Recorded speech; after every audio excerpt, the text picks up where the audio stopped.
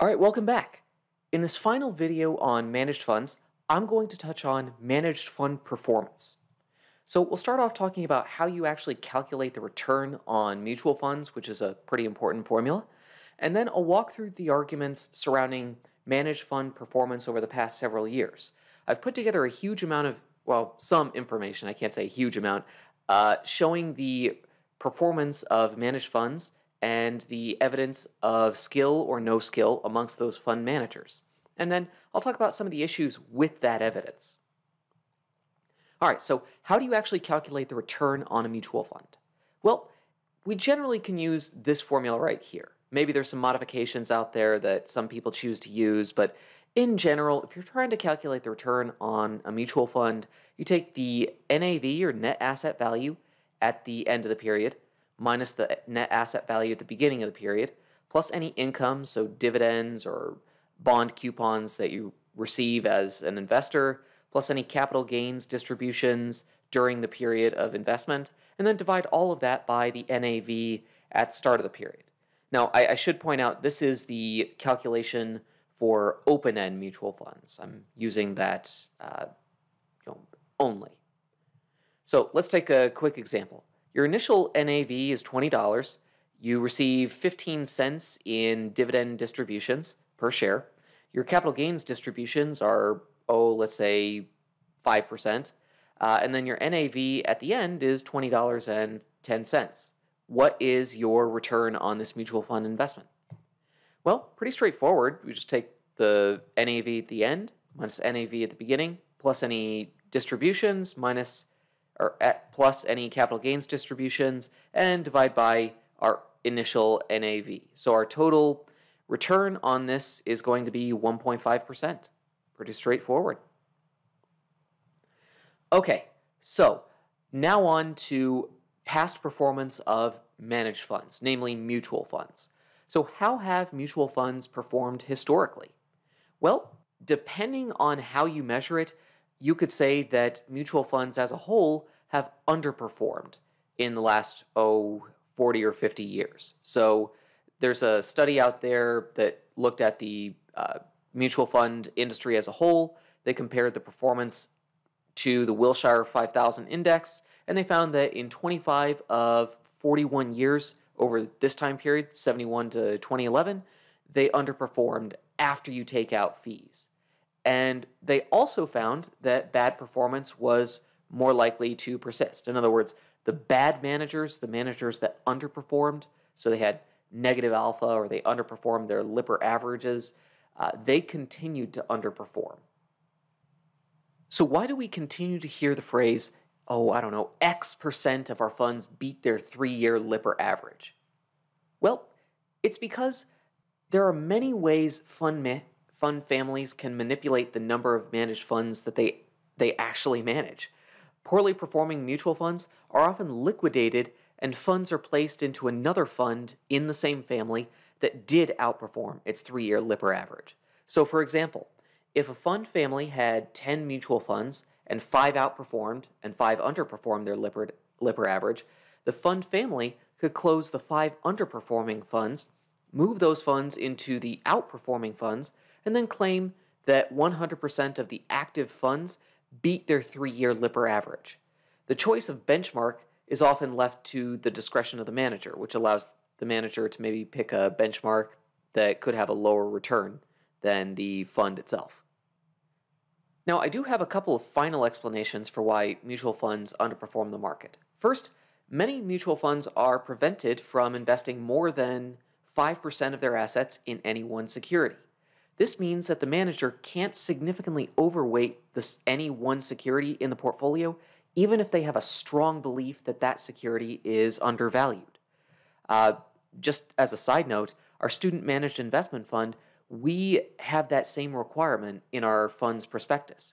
We cannot invest more than 5% of our portfolio in any one asset. So for example, in the fall 2023 semester, we found that TSMC, Taiwan Semiconductor, was extremely undervalued. And so we wanted to invest a large amount of money into Taiwan Semiconductor, TSMC. The downside there is that we couldn't invest more than 5% of our portfolio into TSMC. So any potential gains that we would have gotten had we overweighted by more than 5%, we lost. It was an opportunity cost there. And that's a condition that a lot of mutual fund managers actually face. All right, now this is a table that I copied from a paper by Fama and French that came out in 2008. And it shows the historical performance of mutual funds.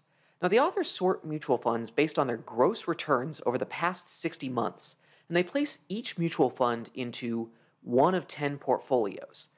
Now, the future performance of the mutual funds that perform the worst over the past 60 months is reported right here, while the future performance of the funds that perform the best over the past 60 months is reported down here. Now, the authors report the mutual fund alphas over the next 3 years. So this is our first year after portfolio formation, this is our second year, and our third year. Now notice here that the funds that perform the worst, there's actually some very, very limited, very weak statistical significance here that they will underperform over the next year. There's no evidence that they'll underperform over the second or third year after portfolio formation. Now, down here though, what we see is that the funds that perform the best, the highest performing 10% of funds, they absolutely have better performance over the next year. And that's statistically significant at the 5% level. So 12 basis points a month, that's pretty significant. Now, in this table, Fama and French repeat the procedure, only this time they take into account fund fees, or the mutual fund fees. In other words, they sort the mutual funds into 10 portfolios based on the returns they offered shareholders minus any fees. Now notice that once you sort funds into portfolios based on returns net of fees, as we call it, the fund alphas are not statistically significant over any period longer than a month. So down here we have the 1 month performance, and what you can see is that the funds that underperformed over the past 5 years, they do have a bit of underperformance in the first month after portfolio formation, but really there's nothing here. I mean, there's some weak significance here, but that could just be like random finding.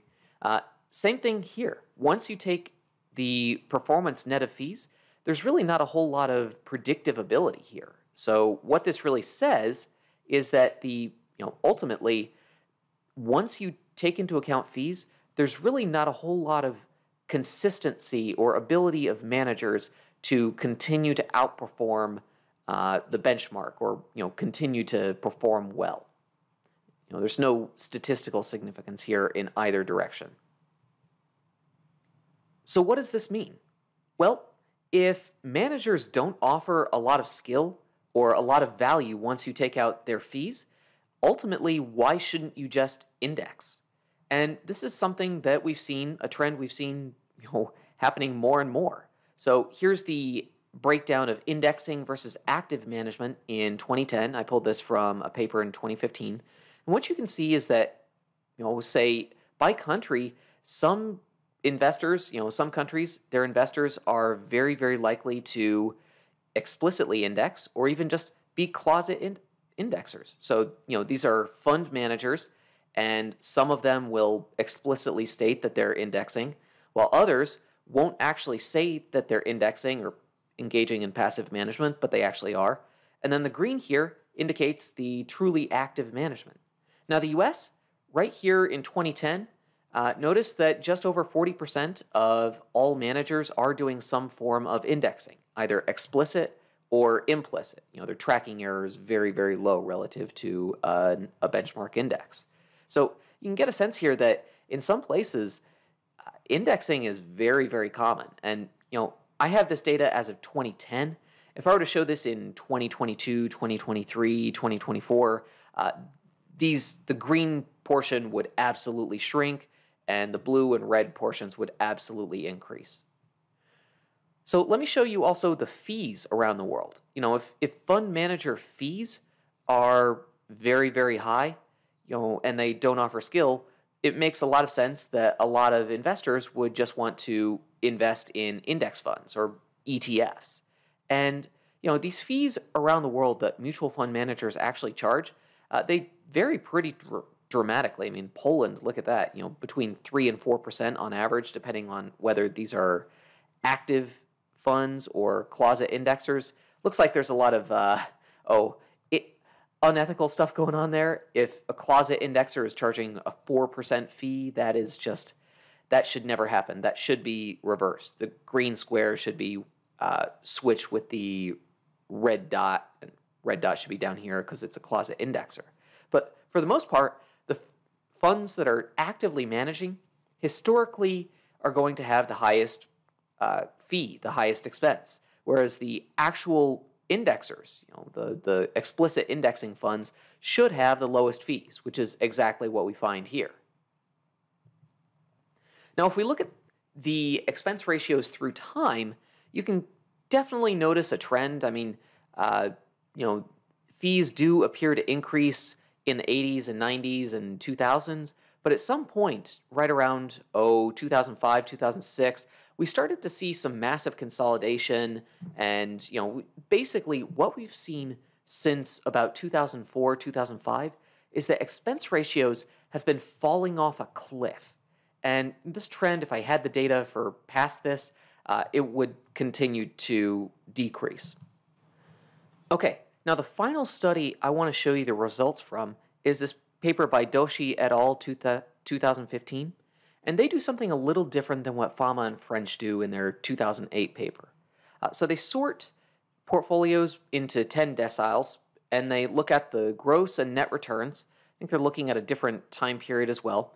But what these researchers do is they break up the returns into selectivity and timing characteristics. So how much of the performance in terms of returns came from the manager's ability to select the right stocks versus their ability to time the market. And right away here, what we can see a couple of things. But notice here, if we look at the gross returns and net returns, there is this, I think, completely just linear relationship. The funds with the highest returns, they do appear to have better selectivity ability, whereas these funds, that are less actively managed, they appear to have lower returns, and then also less ability to predict good stocks.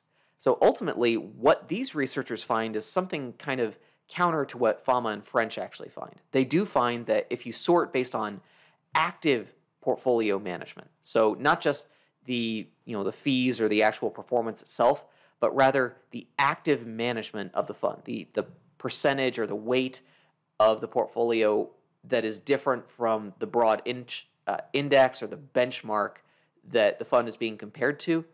The funds that are more actively managed, they do actually offer higher performance than the funds that are less actively managed. We can see that down here with the T-stats, and obviously the difference in returns and selectivity returns, and not necessarily with timing. So it appears no one really has the ability to time the market. It's just that the fund managers that are more actively managing, they do appear to have better selective ability. Okay, so ultimately, does active management add value? Well, I just showed you some evidence from some very prominent studies. Some studies will show that, not really, but there is some evidence that active management outperforms. Now, what could this possibly mean for the future? Well, as ETFs continue to eat the market and the percentage of passively managed funds continues to increase, the value of active management should increase. Why? Well, it's because these passive managers, they're holding whatever's in a broad market index. So if some fund or some stock becomes large enough, it gets added to the S&P 500. It may be the case that that stock it doesn't have great governance. It may underperform, even though the share price gets bid up as ETFs have to add it to their portfolio. So what I'm trying to get at here is there's the potential that the best performance occurs when a large percentage of funds are held in passive funds, because there's going to be greater mismanagement here. So ultimately, I expect active management to become more valuable in the US in the future than it is today. Okay, so let's summarize. Funds can be actively managed, passively managed, or they could be closet indexers, basically meaning that the fund manager is just holding whatever's in the benchmark and they're still charging a high expense ratio, saying that they're actively managing. We also looked at whether funds can outperform the market. And I showed you two studies, the Fama and French study and Doshi et al. Study. And what we saw there was, it depends on how you classify it. So some research studies have shown that there's not a whole lot of value to active management, while others show that funds that are more actively managed do have higher returns. It all depends on how you measure. And then ultimately, we're seeing a change in the conditions in the market. Basically, more investors are investing in ETFs than they used to, and this could actually turn things in favor of active management, because what we could see in the future is more mispricing because more investors are just passively managing. So with that, I'm going to conclude, and if you have any questions, please just feel free to reach out. Thank you.